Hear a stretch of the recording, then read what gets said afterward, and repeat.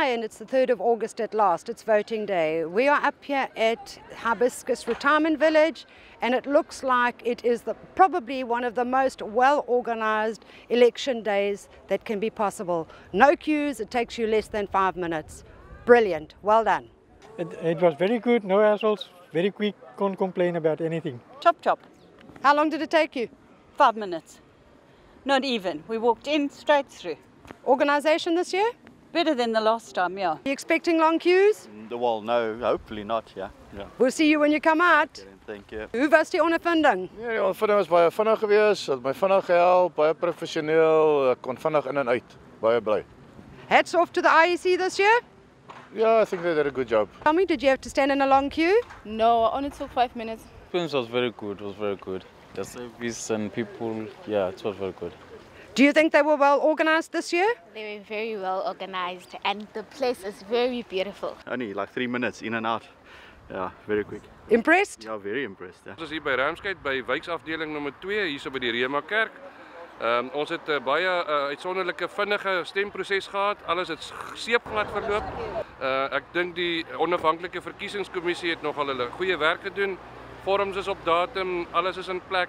Suid-Afrikaanse polisiediens is op die plek en hulle doen hulle werk uitstekend. En baie dankie vir die kiesers wat wel hulle steun kom gee het aan die verkiesing en deelgeneem het aan hierdie lokale munisipale verkiesing. Alles van die beste.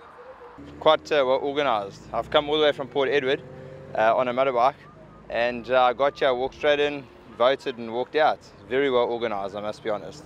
Compared to the previous years where I've stood here since 5:30 in the morning to be first in line, this year has been an absolute pleasure. You get to vote on your birthday. Did they give you 2 votes? Yes, I did, ma'am. I got 3 papers, matter of factly. How was the experience this year? Great, smooth. I think it's very smooth. Spoken to a lot of people. They say everything is running great. Quick, you just go in and go out. It's very quick. Impressive.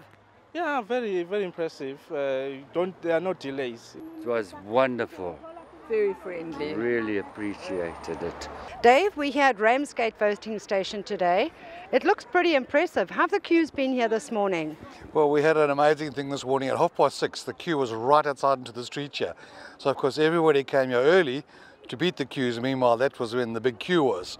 But there's a good atmosphere. They've had a couple of people grumbling about the queues. Most people, really, it's democracy and they're quite prepared to be patient. The queues are moving pretty fast inside today. Things look like they've taken an upturn in terms of IEC's organisation. Very much so. The PO here is really professional. And this one, similar to most of the voting stations that had more than 1,000 voters, they've created multiple lines.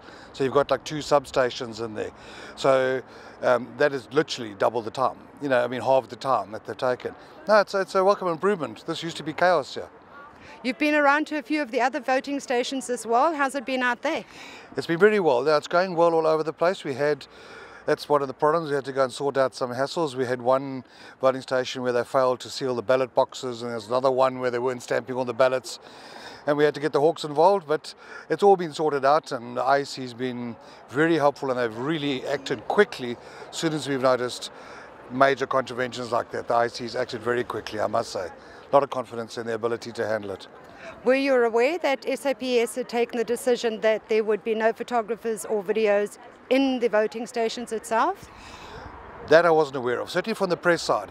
From our side, I know they changed the Municipal Electoral Act where they forbade any taking of photographs inside, but that was meant to be voters. And interference in press freedom, that's something that was new to me. But certainly we had the thing last year where people were taking voting photographs of their vote. Now that wasn't then illegal, it just wasn't defined. Now it's illegal. So in other words, the police will arrest anybody they see taking photographs inside. But to actually interpolate that to being an interference in press freedom, that's a worrying trend. And I'm definitely going to report that to our municipal electoral officer now and saying the press has been interfered with. Dave, thank you very much for your time. Thank you. I hope the rest of the day goes as well as it's gone so far. Absolutely. And it's wind's blowing and it's a sunny day and yeah, democracy in action. I love it. Thank you. Thank you.